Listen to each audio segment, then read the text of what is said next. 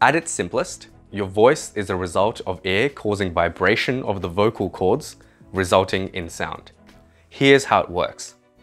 The lungs pump air through your windpipe, towards your voice box, also called the larynx, and then out of your mouth. In the larynx, there are these two folds of tissue called the vocal cords. When you speak, the vocal cords come together and vibrate as wind passes through them.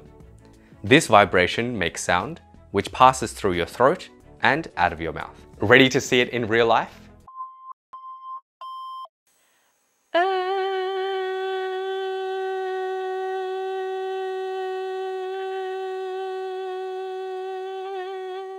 So what happens when you lose your voice? The most common cause is a viral infection of the larynx, also called laryngitis. This infection causes your vocal cords to swell up and become stiff so they can't vibrate freely. Your lungs push air through the vocal cords, but they don't vibrate. So you puff out air, but no voice comes out. So what can you do to get your voice back? If you've got laryngitis, your voice will come back in about 10 to 14 days, once your body has cleared off the infection and the swelling has settled down. To help the swelling resolve, the best treatment is to rest your voice as much as possible. Trying to force air through your vocal cords will just make them more inflamed and take longer to get better. To help soothe the irritation in your throat, you can try drinking warm fluids like a hot lemon drink. Humidity seems to help, so you can try using a steam inhaler or taking a hot shower. If you have a sore throat, then simple painkillers like paracetamol can help you feel a bit better. Since laryngitis is most commonly a viral infection, taking antibiotics won't help speed up your recovery,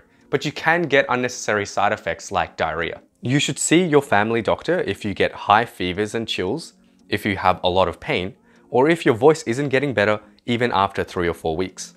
Some causes of persisting hoarseness are things like acid reflux, vocal cord nodules, and even hypothyroidism. As always, if you have any questions, pop them down below and I'll see you in the next one.